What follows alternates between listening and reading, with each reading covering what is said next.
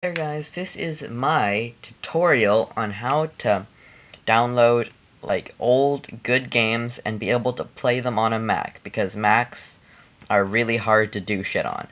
Like, it took me literally forever to find safe websites to download this shit from and not get viruses.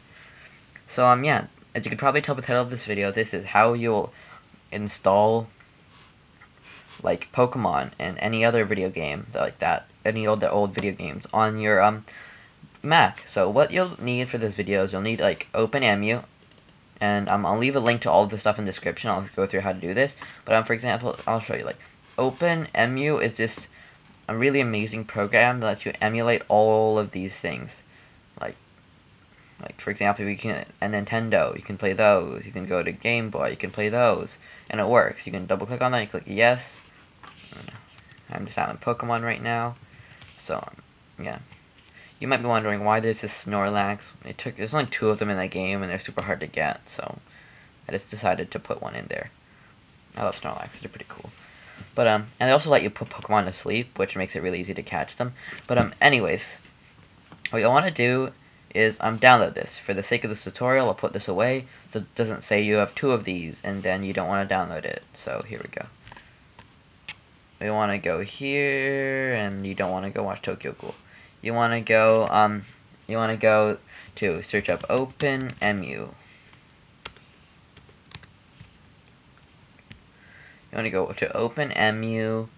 You can do all this stuff. It says do controls. I don't know what that exactly does, because I've never used it. I just use a controller, because controllers make everything easier, especially these old games, because they generally need things like the A, B, Y button and stuff like that. So what you want to do is you want to click download. It'll download. I've tried this twice before, so yeah.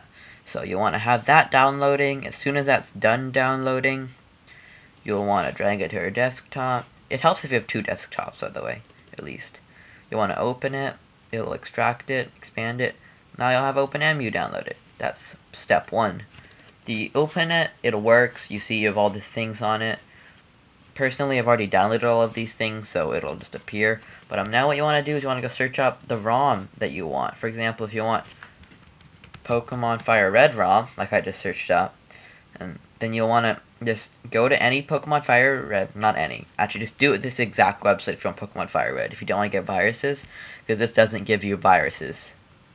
It's not on me if you do, though. I've just tried this a few times and it didn't give me viruses. So you want to click that. You're going to wait for half a minute. See, we highly recommend you use OpenEmu, Mac users. So you do that. I'm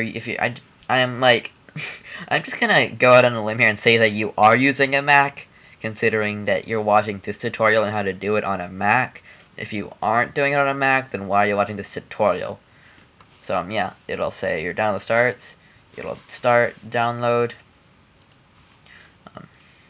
Have an extra tab there. So you'll want to take it, drag it onto your desktop. You'll want to double click it to open it.